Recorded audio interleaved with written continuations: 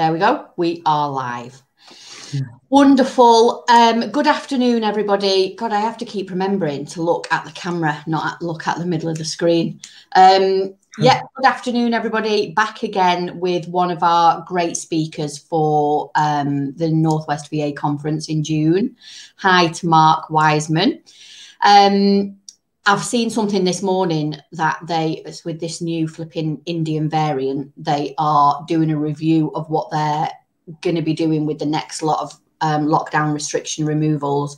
So fingers crossed we're still on for the end of June. I can't see them doing anything drastic that's going to make a massive big difference to us. But we're going to crack on as usual because we can't do anything else. I think they're talking about regional lockdowns, aren't they? Yeah. In June, but yeah. And hopefully it won't affect Warrington, hopefully, with any luck. And hopefully not, because it's flipping Naomi's wedding 2 days before or day after the conference. God, we can't have a cancelled conference and a cancelled wedding. So for those of you that came in 2019 and also came on the online session and the online conference we did last year, you'll know Mark already. In the 2019 conference, we had to extend Mark's session. We had to go over lunchtime. We had to say, go and get your dinner, come back and eat it while Mark continued to talk, because there were so many questions, weren't there? And around 365, which I'm just getting more and more involved with 365, and it's just like a progression of ends up being on my day. Part of my to-do list is add a little bit to SharePoint, do a little bit with this.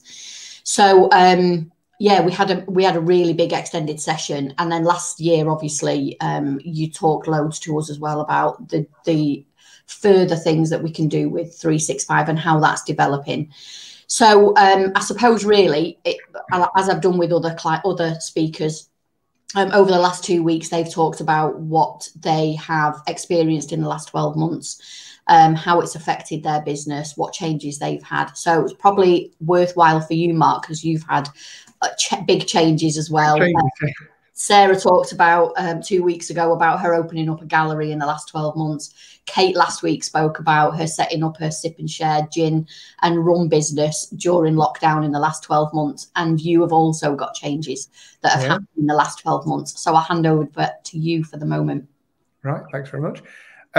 Interesting, isn't it? Nobody's had any, we've just kept on doing the same thing. Everybody's had some big news. So I think the interesting big news for us, I suppose, we were continuing to grow, and you'd never be grateful for a pandemic, but of course it meant lots of people were forced in some ways to kind of adopt technology and start to use technology, even those that have not used it before or those that might have been skeptical beforehand.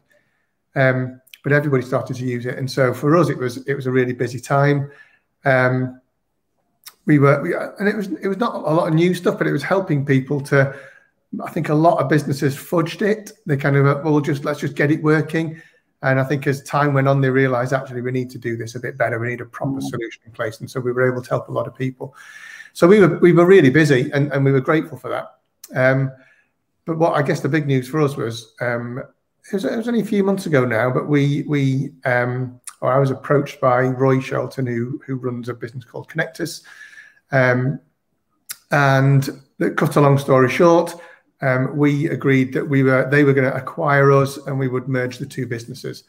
Now, the reason that kind of completed at the end of March, so kind of start of April, we were one business, and we're working through all of the system integrations now, and bringing everything together and centralizing all the processes, which is always everybody's favorite part of the job. But it's meant for both businesses, and I think this is where it often works and works well. For us, it means that we now have got access to gigabit fiber connectivity, so we can help businesses get proper big data connectivity into their business. Often because of the government grants, particularly if it's in a rural location, so on the edge of cities and towns, or more rural, they can get vouchers, so actually can get it all paid for, the connectivity all installed and paid for. It's up to £3,500 worth of vouchers, and that includes getting a proper commercial Wi-Fi setup done. So, it's a lot of, and this is maybe worth people noting, maybe for themselves, maybe for their clients. But yeah, you can get gigabit connectivity. So that gigabit, just to be clear, is you typically, if you've got normal broadband at home, you might get 8 meg of broadband. If you've got fiber that comes into your house, that comes up to the exchange, you might get 40 or 80 meg. Gigabit connectivity is 1,000 meg broadband, so it's a game changer. But it often it costs money to get it installed up to your house because it needs the work doing. But that cost can be covered then by the grant. So really exciting. It kind of means we can potentially get gigabit connectivity, so ultra fast connectivity and a proper Wi-Fi installation with the cost covered, which is really exciting. But they've got a full cyber security suite. So everything. So you can have cyber essentials plus full data audit, virtual monitoring, a whole kind of cyber security suite. And of course now they've got all the cloud technology that we bring and all the cloud knowledge and expertise around 365. So as a business now at Connectus, we can do everything that connect. We kind of talk about connect, protect, and collaborate. So it kind of get your business connected, get the best connectivity, make sure that you're safe, and then make sure you've got the best, most efficient productivity tools. So for us, it's given us a much bigger team, more scale, and for them, it means they've got a full IT suite now with all the cloud technology. So hopefully it means, they'll win, we'll win, and customers, more importantly, will get a much better service from a single supplier.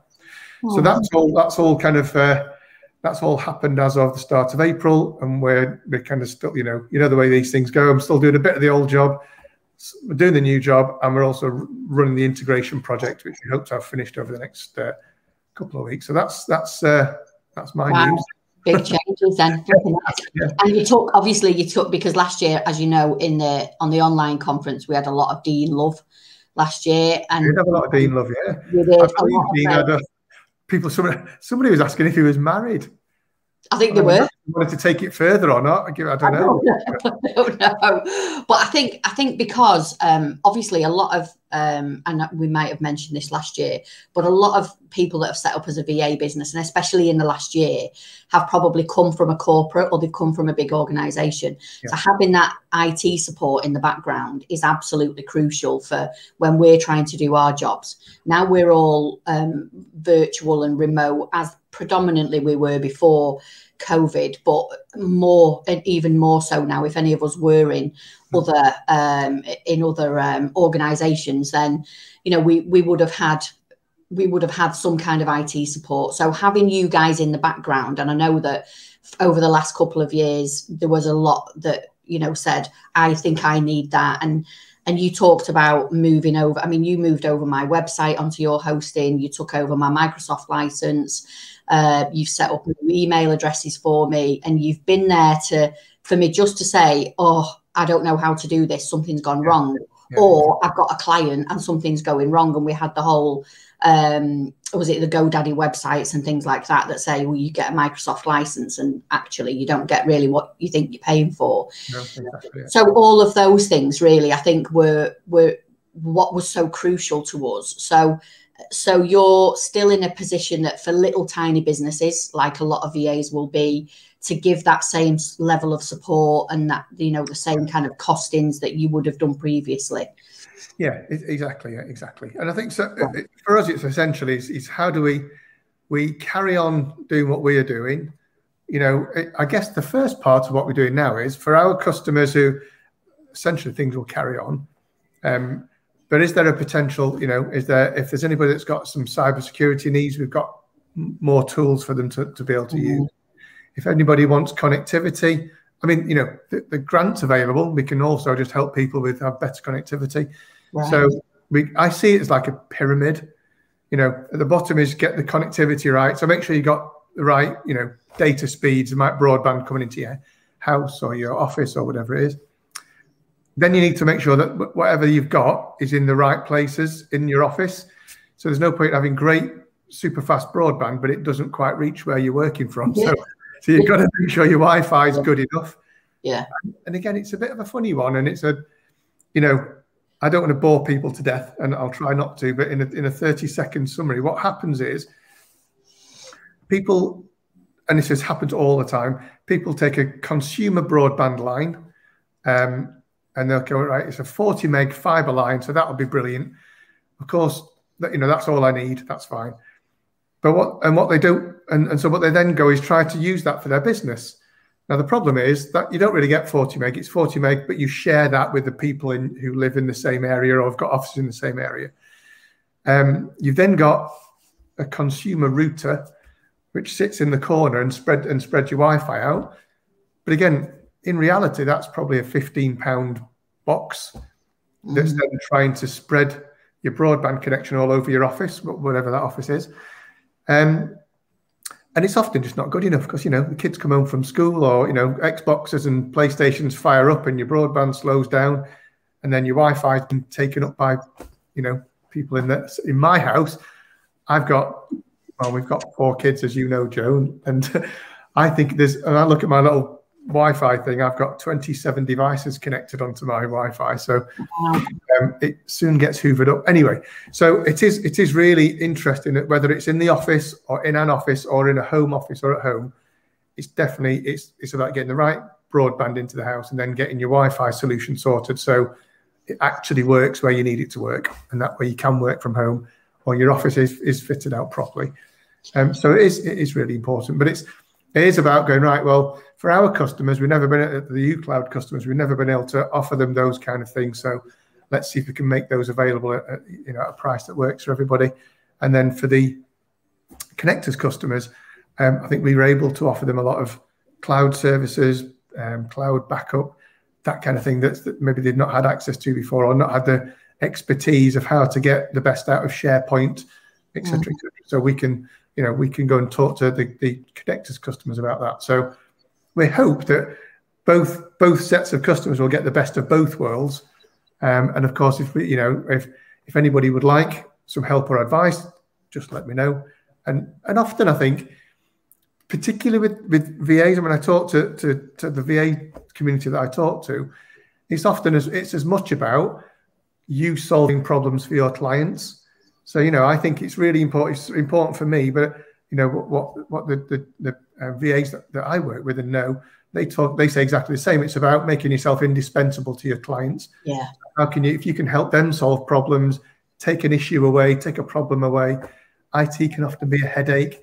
And if you've got GoDaddy's doing something for you and another IT provider's doing something else, and then you bought your PCs from Curry's and they don't want to know about it, it's a bit of a headache. So you can just put all that together into one provider.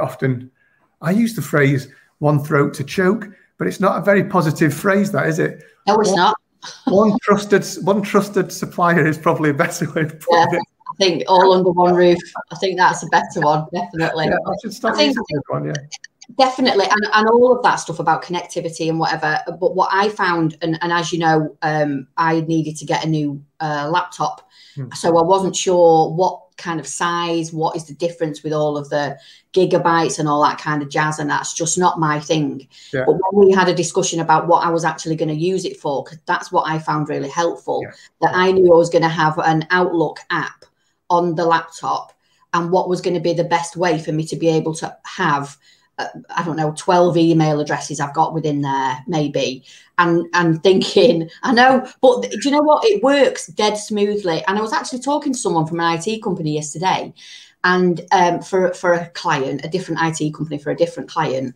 And they said, when you've got the Outlook app with Microsoft 365, you sign into one account, but then when you've got another 365 account, you sign out of that one and you sign back in. And I thought, stuff that I've not got time to be logging in and out of flipping 8 different clients. Yeah. So I said, I just go in and just add a new, I've done it again this morning with a new one, and I've just added it in. And he said, oh, I don't think you can do that. I said, well, I think you can, because I've been doing it for about 2 years.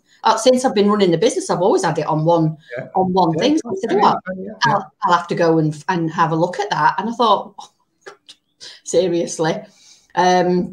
But just that little advice about what device do I actually need to use, and what is going to be the best one for me to have everything, because I am, and I'm logging in and out of the portal and SharePoint and all have synced 4 or 5 different SharePoints or OneDrives onto my Mac, which is going to be the best one for that. So that was massively invaluable to me. I think that's a good point. You know, it's an expensive purchase when you buy a laptop, but we all pretty much do it, and we all, you know, and it's often like anything else. The more you spend, the better it is. Yeah. But actually, you can be a bit smarter than that, and it's exactly as you say. You know, it's easy to pick one that looks nice, and I like the look of that one. That looks nice, or you know, you go into somewhere, you know, you go into a big retail store. The problem is, are they selling you the right one for you, or are they selling the one they get commission on, or, you know, whatever, they've got loads in stock or whatever. And so, you know, as you talked about, what we try to do is, and again, without boring people, hopefully, but you've got a processor, you've got memory, and you've got storage. And it's about, well, okay, depending on what you're going to do, spend your money on the thing that you need that's going to make you do your job better. So there's no point spending your money on, the obvious example is if you've got loads of cloud storage, don't go and spend an extra £400 on a laptop because it gives you 2 terabytes of storage because you don't need it. So save that money or invest it in something that's going to, you know, as we talked about, you invest it in more memory, because actually that means you can run more current output boxes. And it's just making sure that you're spending the money on the right thing. And you know, we don't, you know, I know we talked about this. We don't really make any money on them.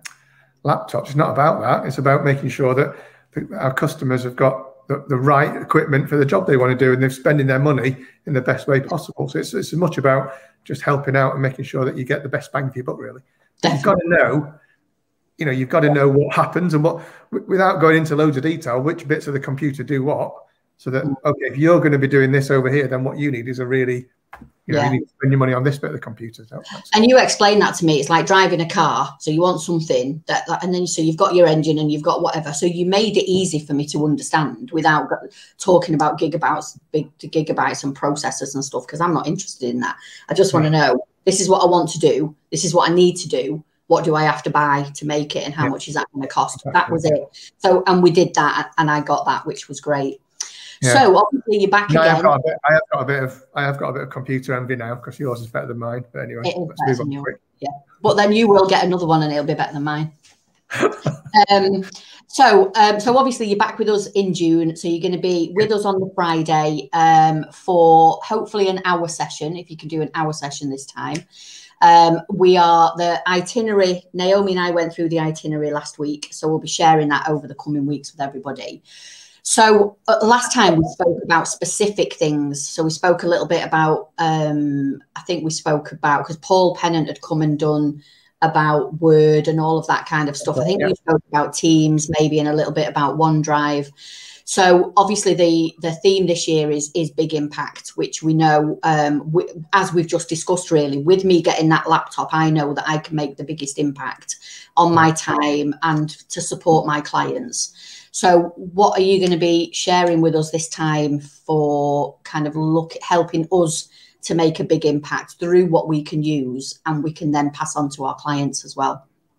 Well, I mean, it is interesting. It is interesting because I'm not sure that there is one new I don't think there's anything new that's come along that's like, well, this is it. And I thought, from a, you know, what does make the biggest impact? And I think it's almost, in terms of the biggest impact, I think, as we've talked about laptops and things, it's almost, if in terms of what I see as the biggest impact is having the right computer to do that does the right job. So I think maybe covering a little bit about that, because you don't have to buy it from me. It's absolutely fine. But so long as you understand, and we won't talk too much about processor speeds and clock speeds and things, but we will talk a little bit about, here's the typical things that as a VA you might do, the typical jobs. Here's the kind of things that you need to look for in your computer. But then here's how, you know, if your work, so a bit like, if you think about like scenarios is probably what, rather than talk about individual products, is to talk about, here's how a VA who is doing an IT or a tech refresh, here's a kind of example of what they might focus on and what they might do. And so some examples of this is, this is Jane, the VA. This is the typical client that she has. And as she's doing a tech refresh, this is how she would get the biggest impact out of her money spent. And if this is John, the VA, then his clients are slightly different. And so he has a different need. So in that scenario, here's what he would look for. So I think rather than going through specific, here's this app and here's how you do it, I thought it might be quite nice to go, as we're doing a refresh, here's the kind of things here's how you'd build that up. And we will therefore cover things like computer and maybe a bit about the Wi-Fi, but computer, Wi-Fi, what good Wi-Fi looks like in your house and how to make the most of it. But then, how you use Teams, and Teams has moved on and developed. There's a new update every week, it feels like. So here's how you might centralize, as you do an IT review, you might centralize everything and simplify your world. Here's how you might use that new technology with Teams to then connect with clients. Here's some of the challenges that you might have. So, you might find that you have some of the challenges with Teams with external clients. So why is that and what does that do? So a little bit of if you were doing a technology refresh, here's the building blocks that you might use. Here's the typical kind of apps that you might use. And here's what it's like when you're finished. And so it almost kind of step people through that. And maybe we could do a little bit of you and I can do a little bit of prep beforehand and think about what a couple of typical scenarios that we can kind of map out that are slightly different depending on what people do. Yeah, and I might put that out to the attendees beforehand and say, you've got specific things. So what are you working on? What are your struggles with that? What would you like to know? And how would you like to be able to integrate what you're doing if you want to get more out of 365 apps? Because as you know, I'm helping a couple of clients build some SharePoint sites. So I am getting there a little bit, and I'm self-learning and doing bits and pieces. But there are really core things around that are really important about what if you have got somebody external that, you need to be able to share that with. How easy is that? Because we followed up the conference in 2019 doing some training with you guys over in your office in Warrington, which was great. And we covered loads of things about how to actually set up a SharePoint and how to get people involved that are from external, and which still baffles me a little bit. But I think there's loads of things within that we can definitely build on. So I will put it out to the attendees and say, what do you want to know? Tell us, because we can massively tailor it, and we're going to do other sessions. And I think this time, 6 years on, a lot of people that are coming have been before, so they've gained a lot of the new skills that we've been talking about over the last couple of years. So now let's really start tailoring the conference to what is it that you really want to know about. Pam's just saying, great idea. I think that's what we'll definitely do. I've got, let me see if I can show this. Okay, so Nikki's asked, which I know we spoke about this a week or so ago, about training around Teams and things. And I know that you use Shelley Fishel as well for some training. Shelley, which I might actually see if Shelley could possibly join us next year at the conference, because Shelley does a lot of specifically around Teams training. But if anybody's heard any of Shelley's podcasts, I did a podcast with her, last year it must have been, it was last year. But she's spoken to a lot of VAs. I think is it called Today's VA podcast? Maybe I'll share it in the group. And Tomorrow's VA. Tomorrow's VA, that's it. Tomorrow's VA. Today's VA was yesterday. I'm joking. Yeah. I think today's VA, I think, is Paul Pennant anyway.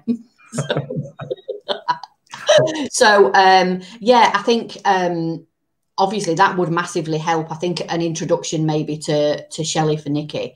I think there's two. I tend to think there's two layers almost, because there's the. I think Shelley does a brilliant job of that kind of the detail and explain how to use it on a kind of ongoing basis. So we sourced a training platform. It's a proper learning management system. So it's a training platform. Yeah. And in that training platform is like every Microsoft product that they do. And there's hundreds and hundreds and hundreds of videos, small kind of 2, 3, 5 minute videos. So a bit like YouTube, but it's kind of, Microsoft authorized and it's curated. So for Teams, there are about 200 videos on Teams. So whenever you want to know how to do this one thing, you go and watch. There might be 1, 2, 3 videos on that one thing. And it just means it's always there and always available for you. Right. So there's 2 options, I think. There's one is I think Shelley will do a great job in terms of here's how it works, a bit more interactive, and you can learn about what you want to do specifically. Yeah. But then there's a potential we can help out with some ongoing. It's literally just a few quid a month for a license, and it gives you access to the whole platform and all the videos. So again, that's always there if you need it. Oh, that's great. I wouldn't mind adding that onto my license, actually, Mark, because sometimes I do just think, God, I need to just know, like on SharePoint, doing these sites now. Oh, how do I do that? And how do I do that? And so it would be great. Loads of videos on Teams, on SharePoint, and Outlook, on everything. Just everything. That's great. That's great. That's great. Right, fab. I think everyone's. Someone said Dean helped me with the purchase of my new Mac laptop. Oh, brilliant. Wonder Dean. Andrew's just gone with BT Business for new Wi-Fi at her office.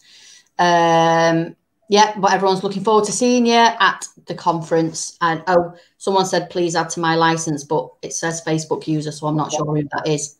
So you might need to tell us who you are. Okay, super. Well, I'll share this. I'll be sharing this video. It's obviously on the Facebook group, but it's really good mobile connectivity. Pam needs better mobile connectivity. She is up in Yorkshire. So yeah, she could probably. Oh, it's Nikki. Nikki, can you add that to her license for the videos? So I'll be. This is obviously on the group. I'll be sharing it across emails as well, and uploading it onto the YouTube channel. And obviously, I think it's only Naomi will tell us how many days it is, because, like I say, her wedding's the day after. I think it's 36 days today. I think until the conference on Thursday. So we will obviously see you live, fingers crossed, on the Friday, the 25th. But obviously, Mark, if you want to come along on the Thursday as last time, as you know, you're more than welcome to spend a couple of days with us. So thank you very much. If there's any other questions that come up in the group, I'll send them over to you. And please do. See you in a couple of weeks. Thanks, everyone. Thanks a lot. Bye. Take care. Bye-bye. Bye-bye.